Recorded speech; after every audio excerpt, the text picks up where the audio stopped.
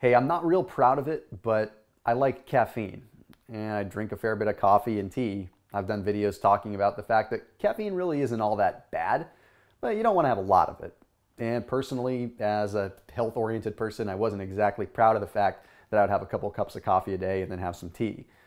Maybe it wasn't because I needed it, but I kind of liked the effect. Well, interestingly enough, I have to give a big shout out to my intern, Matt. You see, Matt came into my office one day and he's like, Thomas, have you heard of Teacrine before?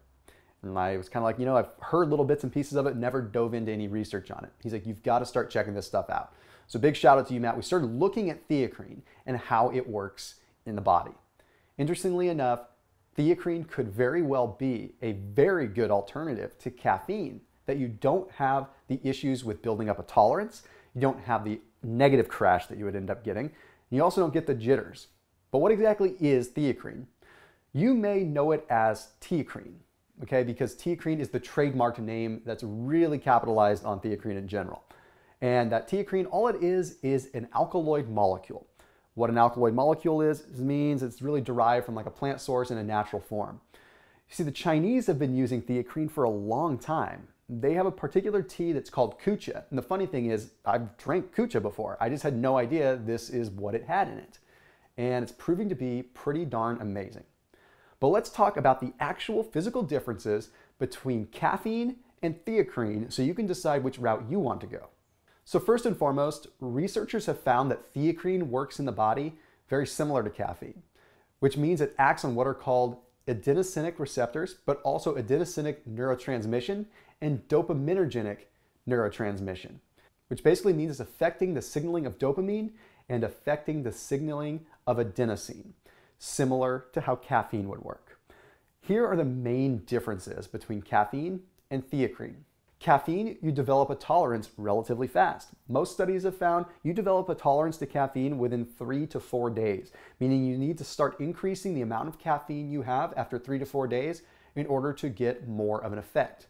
Whereas research has shown that with Teacrine, even after 7 or more days, there is no sign of building up a tolerance. Pretty powerful, especially if you're a chronic user.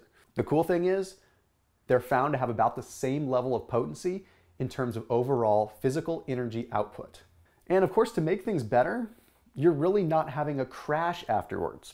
You see, real quick science for you, the way that caffeine works is caffeine molecules occupy something called an adenosine receptor. And I've done videos on this before. Adenosine receptor looks kind of like this. Okay, caffeine molecule looks like this. It occupies the adenosine receptor.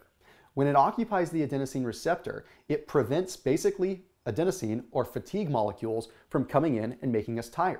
Then, as the caffeine wears off, all the buildup of the fatigue molecules floods in and makes you really tired. That causes the crash.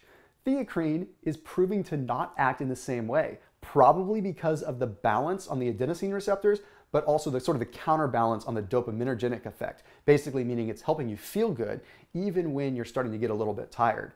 Couple that with the fact that there's no crash, couple that with the fact that you end up having less tolerance, you've got a pretty good little compound there.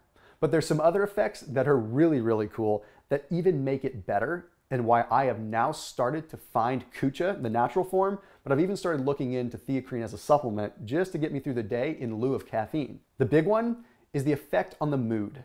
Studies have now shown that just a single dose of Teacrine can increase your dopamine levels in the body.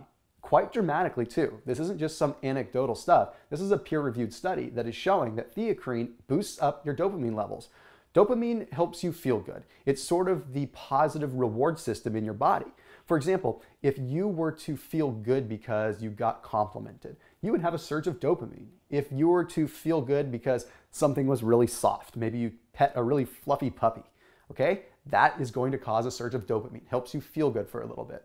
Teacrine is making it so you're always petting a puppy, at least in your mind. Then to make it even better, another study found that 7 days of Teacrine supplementation had a huge effect on the physical effects of stress on the body, meaning a reduction in cortisol levels, but also a reduction in the stress impact on the body, causing inflammation, things like that, brain fog, all of that sort of thing. Okay, now let's jump over to liver detoxing. As if it couldn't get any better, it's starting to sound like kind of a miracle supplement or a miracle alkaloid. The way it works with the liver, you see the liver has to produce something called glutathione. Glutathione is what helps the cells recover. It's a powerful antioxidant that's produced by the body predominantly in the liver. Well, studies have found that Teacrine supplementation increases the amount of glutathione that is inside our cells, meaning while adding energy to our bodies, it is potentially helping our cells detox and recover.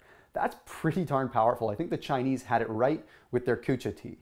Then, last but not least, studies are showing a reduction in inflammation. If you work out, or even if you don't work out and you're starting to work out, you are dealing with a level of inflammation. Working out by its very nature is triggering inflammation. So if we have Teacrine that can show a reduction in inflammatory cytokines, show a reduction in inflammation, we can have reduced levels of cortisol and more ability to recover. So at the end of the day, everyone, I'm here to help you. I'm here to kind of find these new things, experiment on myself. I started taking Teacrine, Matt, the intern, started taking Teacrine, and I'm pretty sure I'm gonna have JR, who's behind the camera right now, start taking Teacrine so that we can all perform at our best. So check it out. Anyway, if you have any questions or comments regarding this topic or videos that you want to see, make sure you comment below and let me know. Even though I can't always reply to those comments, either myself or a member of my team at least reviews them so that I can determine what the best videos to do to help you reach your goals are. I will see you in the next video.